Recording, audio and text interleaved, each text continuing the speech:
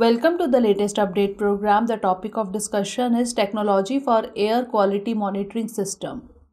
The Secretary of MeitY, Shri Alkesh Kumar Sharma, has launched the Technology for Air Quality Monitoring System, that is AI-AQMS V1.0 on 17th January. MeitY stands for Ministry of Electronics and Information Technology.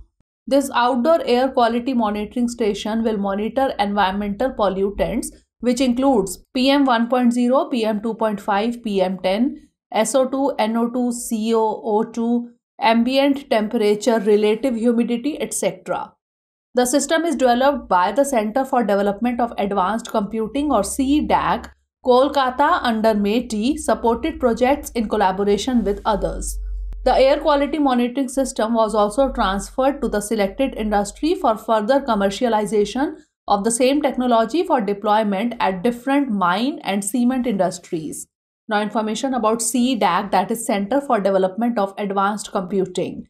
CDAC is the premier R&D organization of the Ministry of Electronics and Information Technology.